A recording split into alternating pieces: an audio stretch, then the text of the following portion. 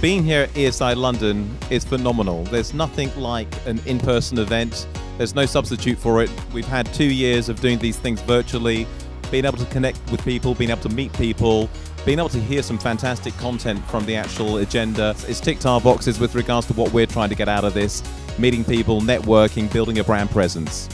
The event so far is going great. I have to admit I was a little nervous this morning because I had my very first panel, and so I was very focused on preparing for that. But so far I've seen so many industry faces, I had a couple of quick meetings. This is what London needs. This is the direction we need to go in, and we want to establish ourselves amongst the top destinations in the world. We've done that for live sports, for cultural events, and we need to do that for esports. So events like this really help us get to that position.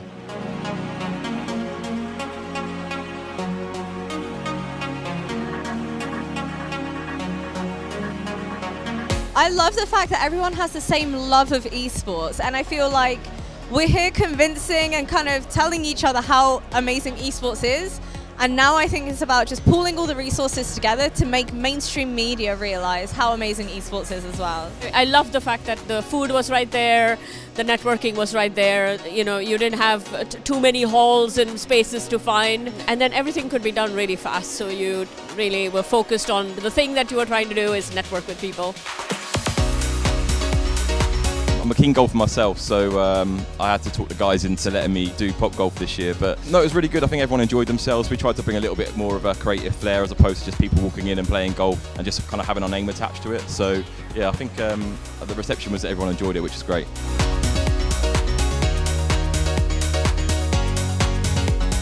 What I would love is just for this to essentially travel, right? I think there's so many people, companies all over the world that could benefit from having events like this. So seeing it more locations, wherever, I would love to see that. I think that would mean more connections like what I've had here today and over the past couple of days are created. I mean, that's kind of the win-win that we're all looking for, right? So more events anywhere in the world, I'll happily attend. I'll speak wherever. Somewhere warm, I'll be super happy. But no, in all seriousness, more of this everywhere.